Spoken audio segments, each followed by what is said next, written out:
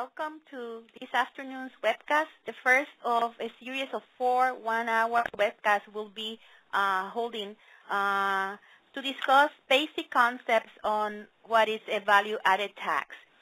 This afternoon, tax manager Javier Oyola is going to be joining me in explaining the first topics and items that we'll be discussing in this series. My name is Maria de Los Angeles Rivera, partner, head of tax of the tax department here in Kevane, Thornton. As you are aware and have seen in our invites, this series consists of 4 one-hour webcasts. Today's topic is the general aspects. The next webcast, August 19, will be dedicated to accounting methods, adjustments, and debit and credit notes. The third one, on August 26th, will be filings, documentations, and certificates. And the last one of this series is on September the 2nd, and will be emphasizing the importance of an implementation process for this new tax in Puerto Rico. Today's agenda consists of a basic introduction to a VAT, to what is a value-added tax system, and some background information. What are taxable transactions? Who is responsible for the payment of the tax? Who is responsible for the collection of the tax? The credit, how the credit works for the VAT paid by businesses. We'll explain and discuss several examples, and hopefully by the end of the hour we'll have some time to attend some questions. Again, if we do not have enough time to cover the questions, we commit to answer them via email. Just as a background information, and those of you that have joined us in our previous webcast have seen this diagram before, is the process and the progress of the tax reform that was approved during this year in Puerto Rico. Again, we are under Act 72 of 2015, which became law on May 29, 2015. And as of today, no amendments have been, or no major amendments have been made to this law. Legislative process in Puerto Rico starts next week, so we are definitely expecting some movement in that area during the next couple of months. So again, we'll keep you posted on any changes that are approved by the Puerto Rico legislature. The next diagram is a summary of, as of today, under Act 72, how both the sales and use tax and the VAT will be of application in Puerto Rico. Right now, we are in the second quadrant of this diagram, from July 1st to September 30. We're still under a sales and use tax regime, but we had the increase from the 6% at the state level to the 10.5%. Still, designated services and B2B services continue to be exempt. The next phase of this reform starts in October 1st through March 31st. That's where the sales and use tax for business-to-business services and designated services will be 4% at the state level and no tax at the municipal level. And then, as is stated in Act 72, from April 1st on, will be under a VAT regime. Again, this is just for your reference and to put you in perspective. So what is a value-added tax? And one of the principal questions that we find is whether a VAT is also or is the same as a GST. A value-added tax is a form of consumption tax. A GST, which is goods and services tax, is a broader concept. Value-added tax, usually it applies in the manufacturing context, where value is added to products through the manufacturing chain, versus a goods and service tax, where in addition to the taxation of the value added to the merchandise or the manufacturing product, there is also taxation of services. So really in Puerto Rico, what has been approved is a GST, is a goods and services tax rather than a VAT. But again, these terms are used indistinctively around the world. So usually when somebody talks about a VAT or a GST, they're talking about the same thing. For the buyer, a VAT is a tax on the purchase price. That means the consumer, the one buying the taxable article or item or service, will pay the tax upon the purchase price, how much he's paying for that item or service. In the case of the seller, a VAT or a GST is a tax only on the value added to the product, the material or service by himself or herself. Why is this? Because the seller will be able, in most of the cases, to credit any VAT or GST that he or she has paid before to acquire the materials or the services to produce whatever it is that they're selling. And this is one of the major differences between a sales and use tax and a VAT. We'll be discussing this later on in the presentation. This table is just to present a sample of how VAT or GST is around the world. Today, there are more than 100 countries around the world that have either a VAT or a GST in place, and there we present some examples of rates through, around the world, including the Americas, Europe, and Asia. We see that, for example, Brazil has a 17%. The case of Brazil is really different because in addition to the general VAT, they have so many other taxes that will definitely increase that 17% to something much, much higher. In the case of Canada, their GST is 5%. China has a 17%. And for example, Russia has an 18% of VAT. So that's just to put you in some context on what's happening around the world in this area. Thanks for joining us today. As established in Act 72, the VAT will be in effect for transactions occurring after March 31st, 2016, with a possible extension of 60 days if approved by the Secretary of the Treasury. The general VAT rate will be 10.5% at the state level, as we have it right now under the current sales and use tax system, but that will be combined with the 1% municipal sales and use tax, resulting in a total 11.5 rate on taxable articles and transactions. With this combination and based on what is currently written in the law, the merchants will have both systems in place, the VAT at the state level and the sales and use tax at the municipal level. Besides the 10.5 rate, there are several transactions which will be subject to a 0% VAT rate, and among them we can find the sales of goods for export, we can find export of services, and certain sales to manufacturing plants, specifically talking about raw materials and equipment for manufacturing process. It is important to mention that these manufacturing plants must have a valid exemption certificate issued by the Puerto Rico Treasury Department. One important distinction between the VAT and the U.S. The sales and use tax is that under VAT we have the regular or general rate, which is the 10.5%, and we also have a 0% rate. Please keep in mind that items that are taxed at a 0% rate are not items that are considered exempt or excludable. They are taxed items, but they're taxed at a 0% rate. We'll see the importance of this difference between 0% tax rate and exclusion or exemption further on when we discuss the credit available for merchants. What is included in Act 72 as a taxable transaction for purposes of VAT? There we have a sale of a taxable item, use, storage, or consumption of property or services in Puerto Rico, business-to-business services, and designated professional services such as agronomists, CPAs, engineers, architects, real estate brokers, professional draft persons, real estate appraisers, geologists, legal services, and tax return specialists. And also, the services rendered by a non-resident to a person in Puerto Rico will be considered a taxable transaction under the VAT. In every taxable transaction, somebody is responsible for the VAT.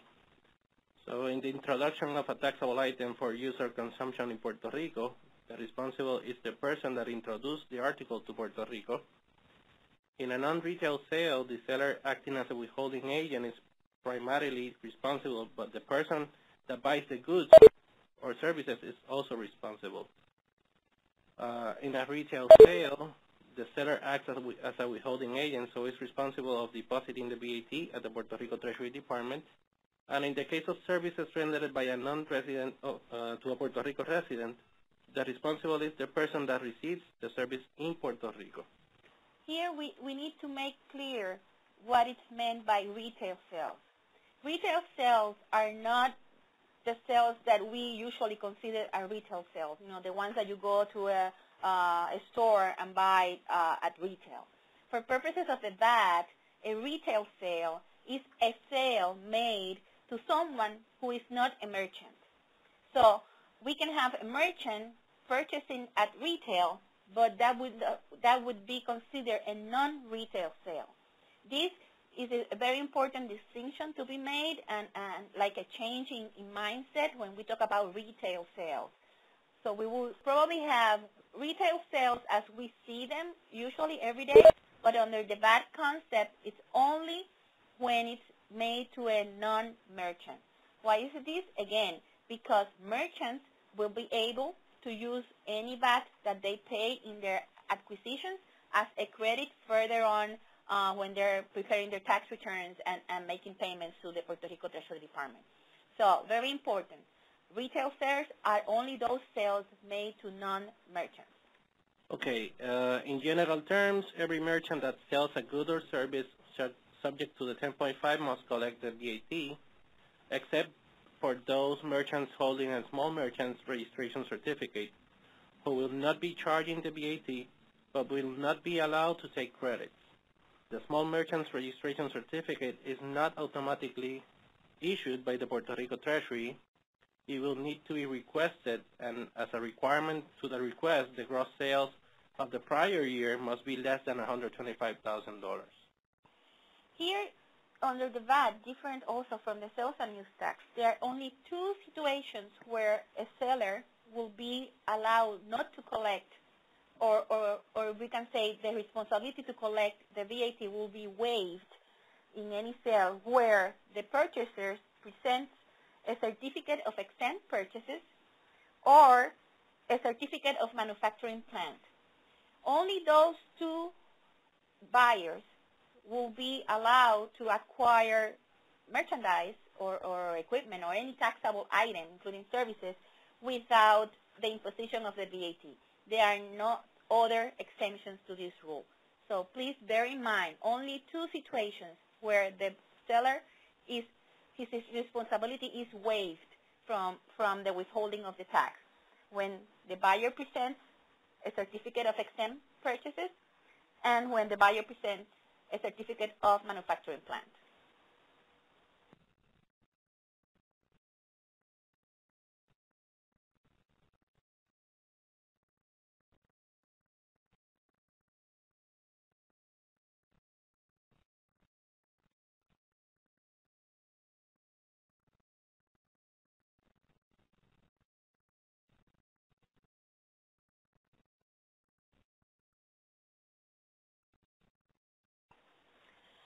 Now, as I mentioned before, the major difference between the sales and use tax and the VAT, or the value-added tax, is the opportunity that the merchants have to credit any VAT they have paid upon any of their acquisitions, or what we call inputs, services, equipment, merchandise, inventory, that they have paid in order to be able to produce or render the service they perform, will be able to credit that tax against their responsibility or the tax that they will need to deposit with the Department of Treasury.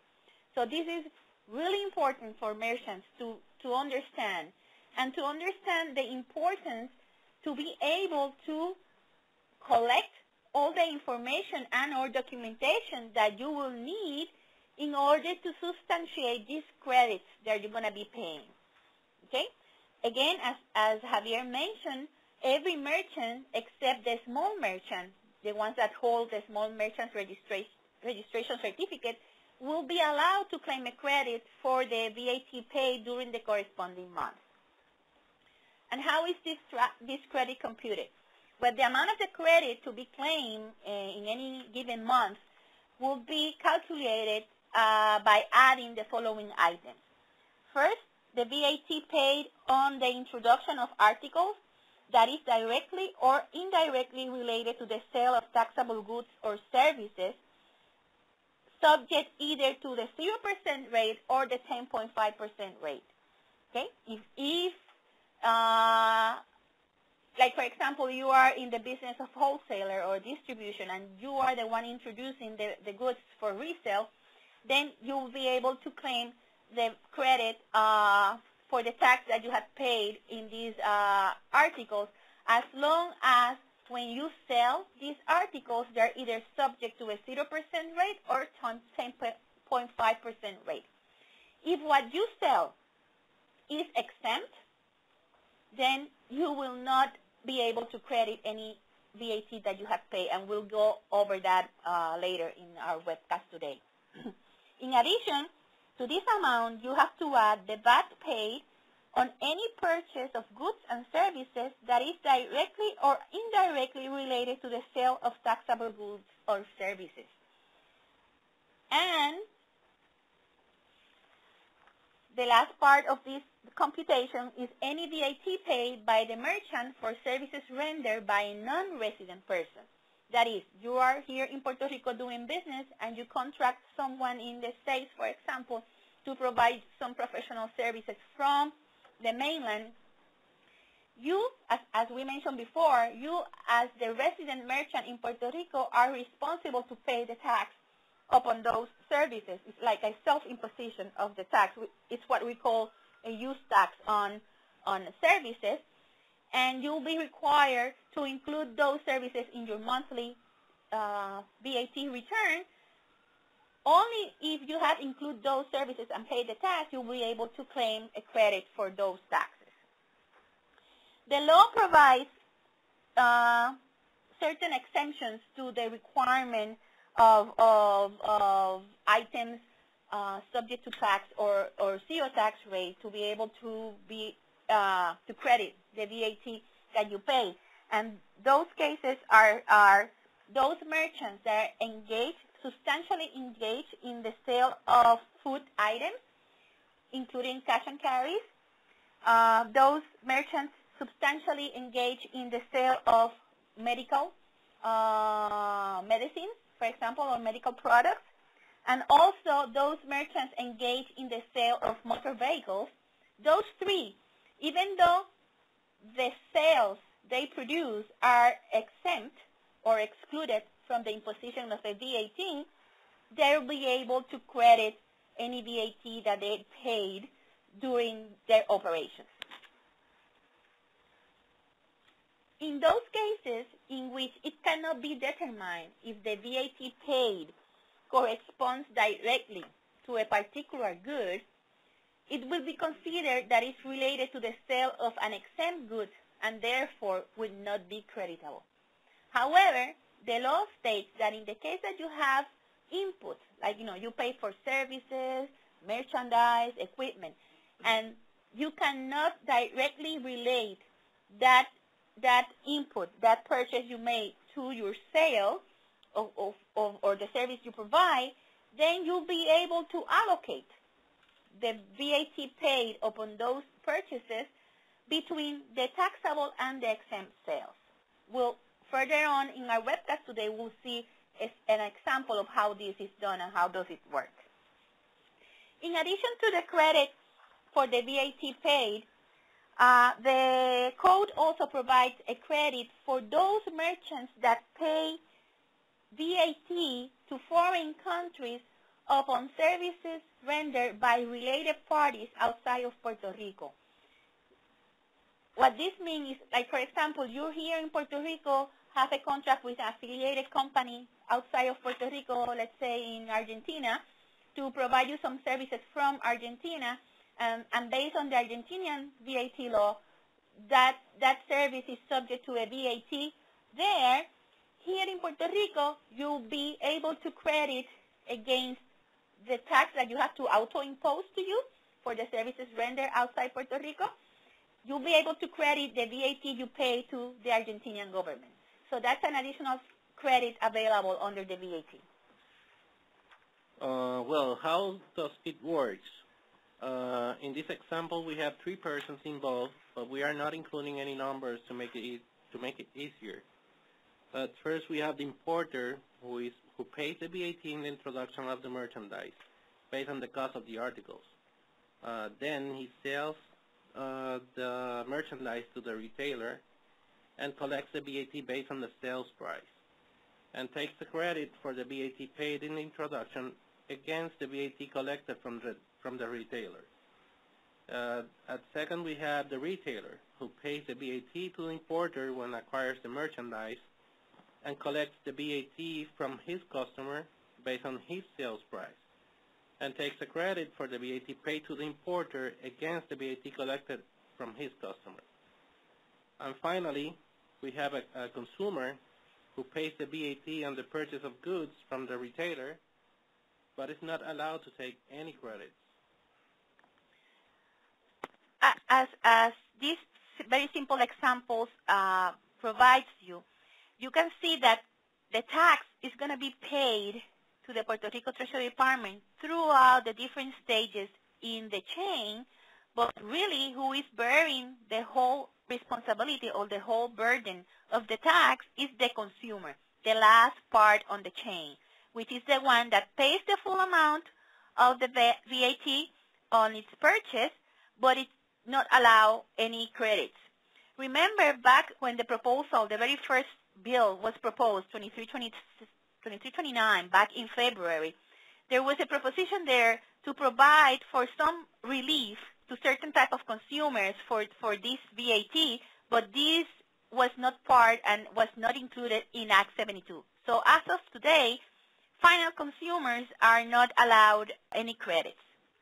But again, as we mentioned at the beginning, through the change, the merchants will be able to recover the VAT they had paid on their acquisitions or on their purchases from the VAT they collect from their consumer. Okay? Now we are going to go through 3 different examples in 3 different industries of how this VAT system would work under Act 72 in order to be able to understand these basic concepts that we have talked about.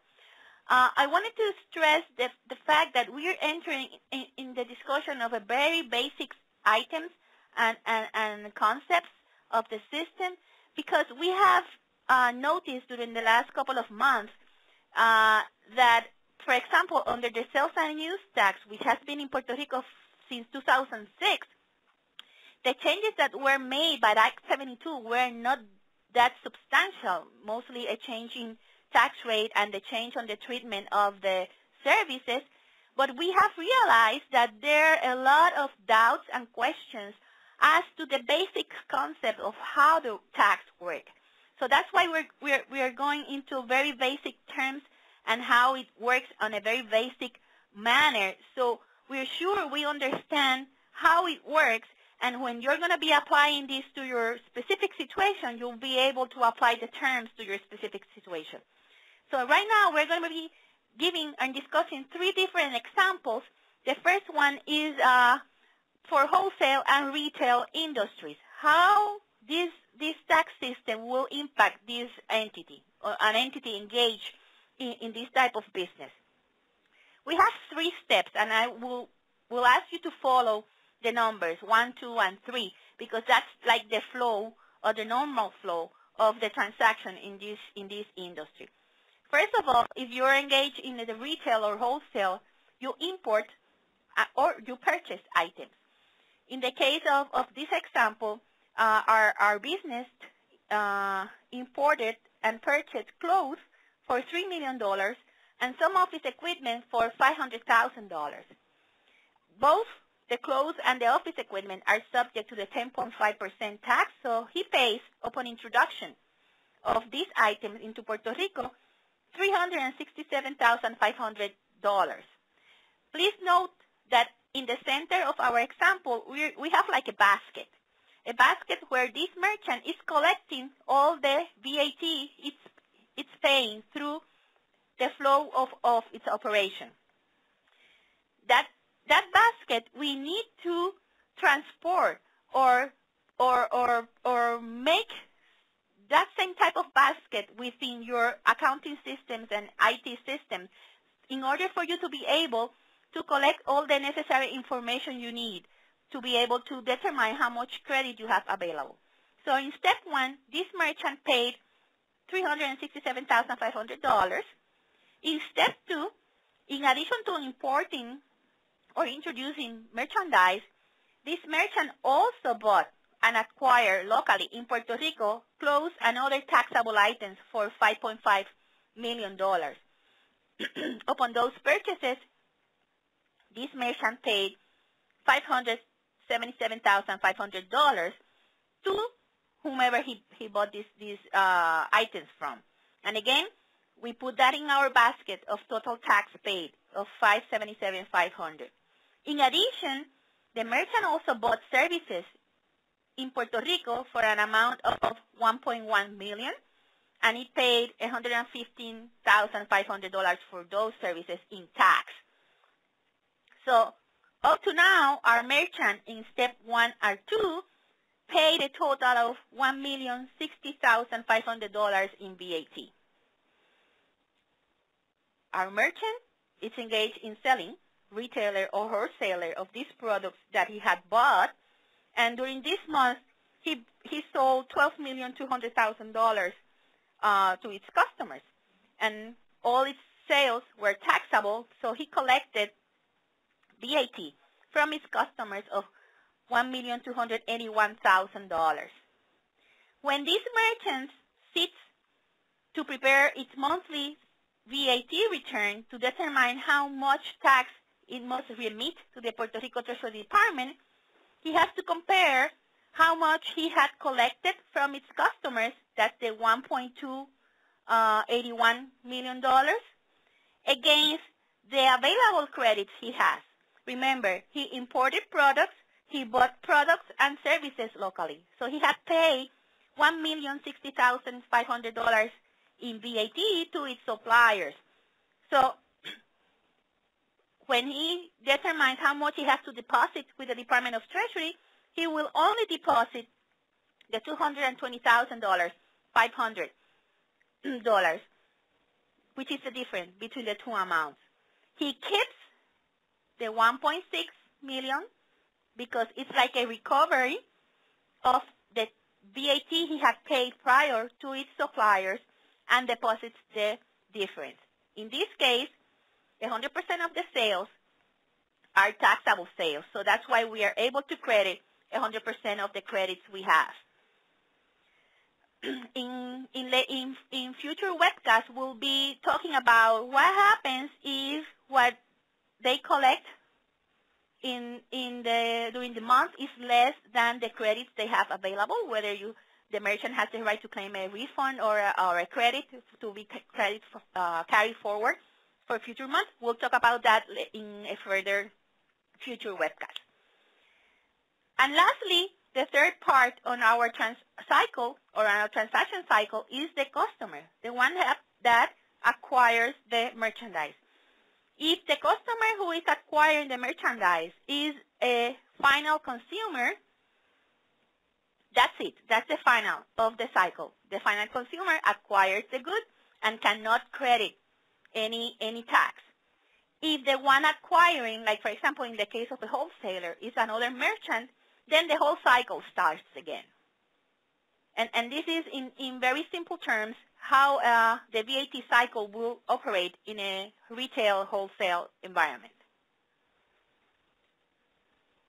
Now we're going to discuss an example of the service industry.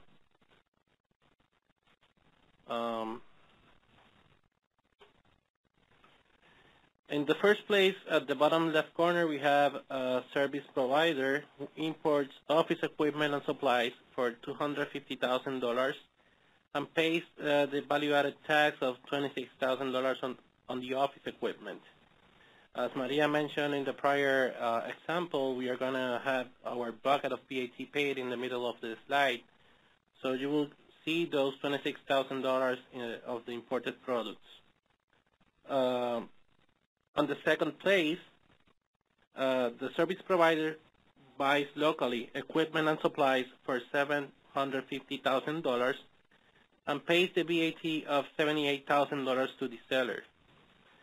In the middle of the slide, you will also find the $78,000 below the $26,000 of the first transaction. The service provider also buys professional services in the amount of $300,000 and pays the value-added tax of $31,000 that is also shown in the middle of the slide. So the total amount paid by the service provider is $136,000 of VAT. The service provider exports some professional services in the amount of $1.5 million, and those services are subject to a 0% VAT rate, which we explained before, are not exempt as 0% VAT rate because they're being exported. And also, he sells professional services locally to individuals and business in the amount of $5.5 million. He will not be able to collect the VAT on the $1.5 million, but will be collecting the tax on the services provided locally. And that is why he collected $577,000 of VAT, which are related to the $5.5 million of services that he provided locally. The service provider is allowed to take a credit for the VAT paid, the $136,000, against the VAT collected, which are the $577,000. And he will reduce the $136,000 from the 577 and will deposit the difference at the Puerto Rico Treasury Department, which is $400,041. The final consumer pays the value-added tax and is not allowed to take any credit unless it is a registered merchant, as Maria mentioned it before.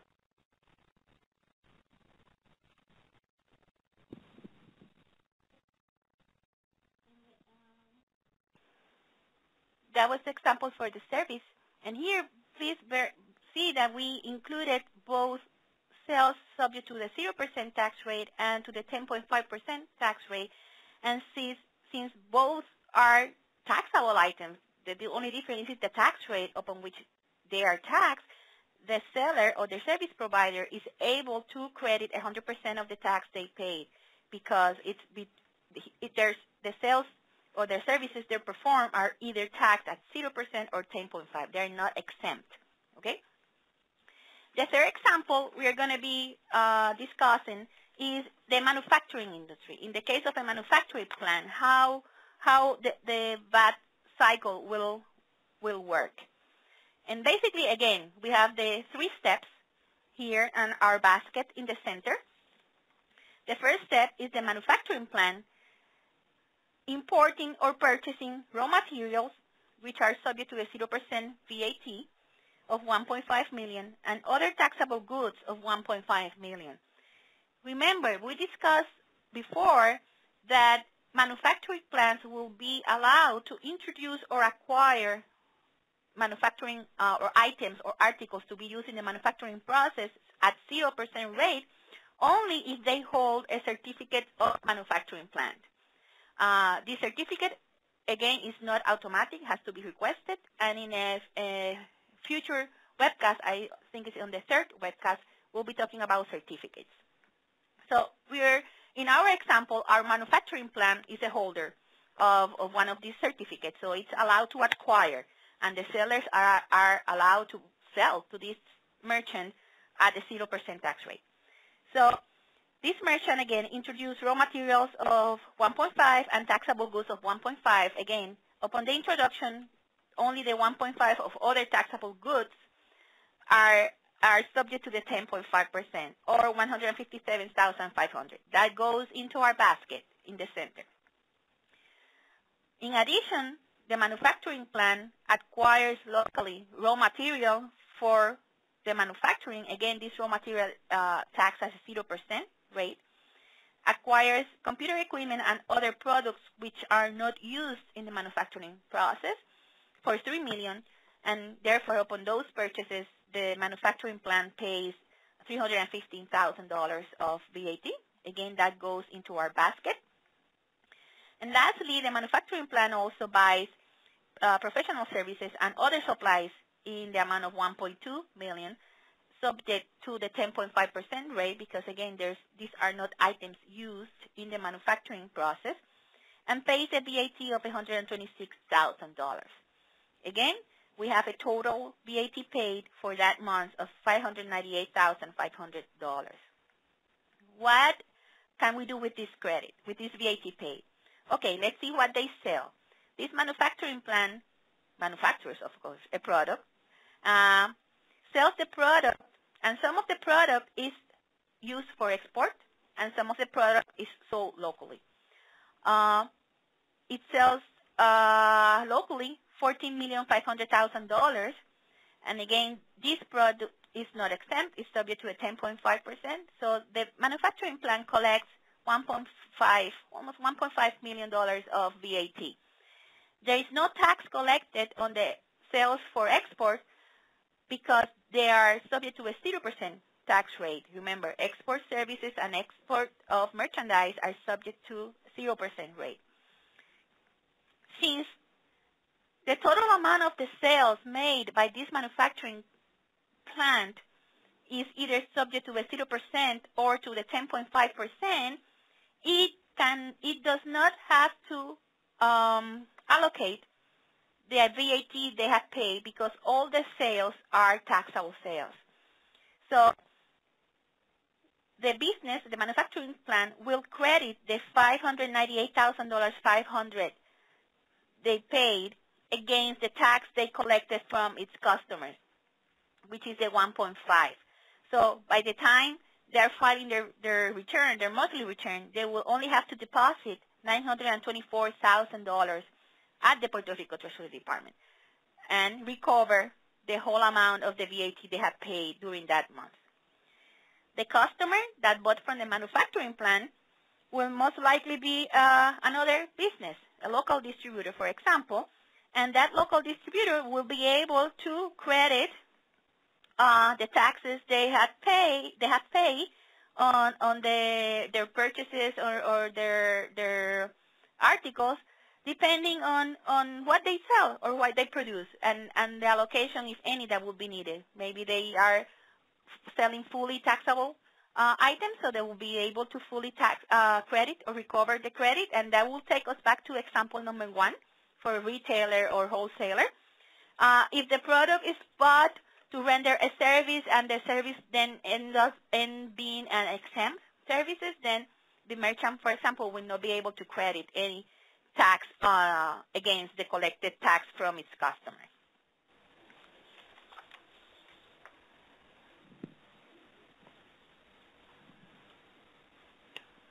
As a final example, we have one related to the allocation of the credit, which is a little bit different from the ones that we presented before, but we're going to explain it very easy.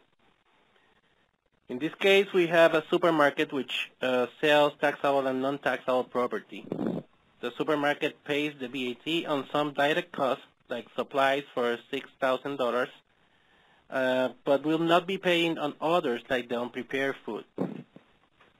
The supermarket also has some indirect costs, subject to the VAT, for a total amount of $9,000, which are divided between shopping carts, some utilities like the telephones, and other services. So the total amount paid of VAT paid by the supermarket is $15,000.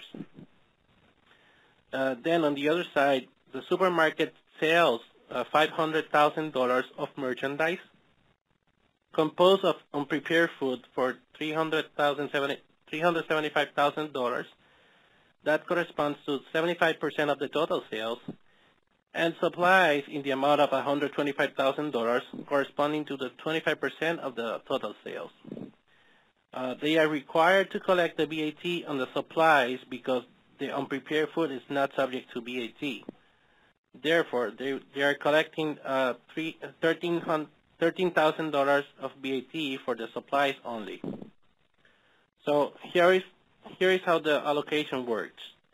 The merchant is allowed to take a full credit for the VAT paid on the direct costs, which are the $6,000 of VAT paid on the supplies, but we'll have to verify which was the proportion of taxable sales in order to apply it to the indirect cost. Therefore, since the taxable sales were only 25% of the total sales, that 25% is applied to the remaining $9,000 of VAT paid on indirect costs to get the maximum credit to be taken. When you multiply the VAT of $9,000 by 25%, the merchant is allowed to take an additional credit for the VAT paid on the indirect cost of $2,250 related to those indirect costs. Therefore, they will be depositing the $4,875 to the Puerto Rico Treasury Department, which is the difference between the VAT collected on the sales and the credit that they are allowed to be taken. Please notice the difference between this example and the examples that we had discussed before. In the case, for example, of the manufacturing plant and the service provider that had sales subject to the 0% rate, they were able to claim the full amount of the tax as a credit because they didn't have exempt or excluded sales. In this case that Javier discussed, there's the supermarket case where they are selling food and food is excluded from taxation. It's not the same as when it's zero rated. Okay? When it's exempt, the business, the supermarket in this case, is not able to credit that portion of those indirect costs, the VAT paid on those indirect costs, because part of the sales were exempt. And this part is the food part. And that's why the rules established and very clearly established in the law is how this allocation is going to be made. The allocation is going to be made on a taxable versus non-taxable percentage allocation. And as Javier explained on the example, in this case, the taxable sales were only 25% of the total sales. So this business can only credit 25% of those indirect costs, the tax paid on those indirect costs against the tax collected for the sale of the taxable items. And that's the very basic difference between what is an exempt or excluded item and what is a zero-rated item. That's why when we enter in the discussions and people are eager to have have the services they provide or the sales they do classified as exempt or excludable for VAT, that really is not such a good solution for the business unless you are one of the three businesses we talked about before that even though they are selling exempt items can credit portion of their sales. So it's very important when you're working on your planification of the implementation of this VAT system in your business, the importance of a careful mapping and careful identification of everything you sell and everything you buy in order to maximize the amount of credits you're going to be able to take. It's very important. And on the last of our webcast in this series, we'll talk more in depth about what is this implementation process, what it undertakes, and why it's so important for you as a business to be aware of this and prepare for this implementation. We have some questions, and we have time to attend some of the questions that we have. The first question we have is if a retailer imports goods to be used for either a government contractor or a contract for manufacturer, does the retailer need to pay the VAT upon import? It's a very interesting question. We'll address it. It's two parts. If you are a retailer that sells to a manufacturer, and this point we have covered before, if your manufacturing client provides you the zero-rated or the exempt certificate, you don't have to collect, but you can claim the credit for the tax you paid, even though your sales are exempt. If what you sell is, for example, raw materials, those will be exempt, and you will not have to pay the tax upon import. So you will have, we will need to determine what is it that you are importing and to whom you are selling, and if your client has the necessary certificates for that. In the case of the government contractor, remember we talked about the case of those that are, the seller is, his responsibility to collect the tax is waived. One of those situations is when the seller provides a certificate of exempt sales. The government is one of the 4 different types of merchants that can obtain or can have one of these certificates of exempt purchases. What that allows you as the seller to the government, for example, is to be able to claim a credit on your tax return, and if you have a credit available, you will be able to obtain a refund from the Puerto Rico Treasury Department as an eligible merchant. But again, this is not automatic. An eligible merchant has to request and meet certain requirements to be able to be classified as an eligible merchant in order to be able to credit and obtain a refund from the Puerto Rico Treasury Department. The next question we have here is if whether rent will pay VAT. It depends on what type of rent. Again, we didn't enter into that discussion here, but if it's commercial rent, that will be exempt, including parking spaces. This was a long discussion when the Bill 2329 was under scrutiny in the legislature. At the beginning, it was not exempt, but finally at the end, it turned out to be exempt. And also the rent of a real property which constitutes principal residence of the person living it, and if it's dedicated to people or residents of senior citizens, for example. If it's dedicated to senior citizens residential property, that will also be exempt. But basically, the commercial rent, yes, remains exempt from VAT. How much time we keep evidence for credits taken? Forever. Usually the law says that you need to keep all the documentation for 6 years. But again, knowing our current situation in Puerto Rico, we always recommend to keep them probably for more than the 6 years, 10 years at least 10 years. When we talk about the documentation for the credits, and this will be discussed in another webcast, but remember that we talk about the 3 components of the credit. The first component was the introduction of goods by the merchant in Puerto Rico.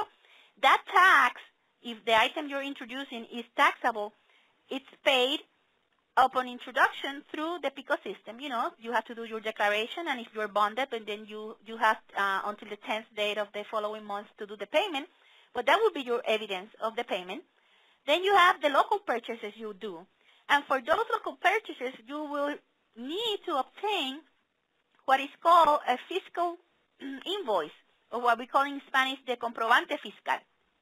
The Puerto Rico Treasury Department has not issued guidance yet as to how this fiscal statement is going to be provided. It says by any means, and we're most certainly sure that the electronic means will be the preferred means here, because you can imagine how many fiscal statements you will need to collect every month in order to be able to credit. So a certain form, electronic form, will be signed and developed, and that will be your proof of payment of the tax paid on local purchases. I think it's in the second webcast, we'll talk about the fiscal statement and what has to be included. But basically, in general terms, a buyer merchant has to ask for or has a grace period of 30 days to ask for this fiscal statement from its supplier, and then the supplier has 30 days to provide the fiscal statement from the date it was requested. So we're talking about probably